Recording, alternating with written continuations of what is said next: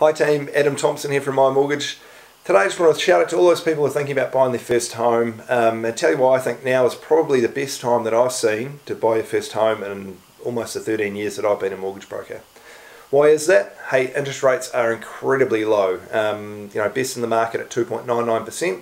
Most banks charge a higher rate for first home buyers, but look, even if you're paying 3.5%, 3.75%, that is just crazy low, and it compares really favourably to renting. So it sort of suggests if you can get into your own home, now is the time to be doing it.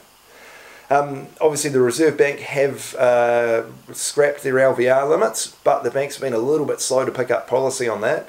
However, there are some more options for pre-approvals over 80%, and we're hoping that there will be some more options with people in that sort of 5 or 10% deposit to get in and buy their home. So look, really, if you're going to be paying less than you're going to be paying in rent, it's going to be a good time to get in for you interest rate wise, get settled. Look, even if the market does have a little bit of downturn coming up in it, that's going to present some opportunities in buying those houses cheaper.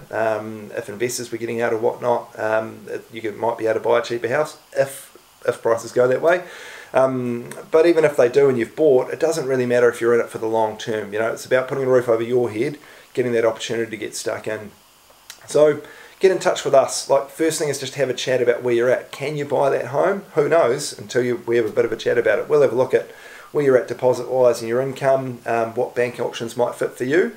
We can get you pre-approved, and then when you find the right property, you're ready to go. So come and have a chat to me, very good clear, My Mortgage, and we'd love to help you get into your first home.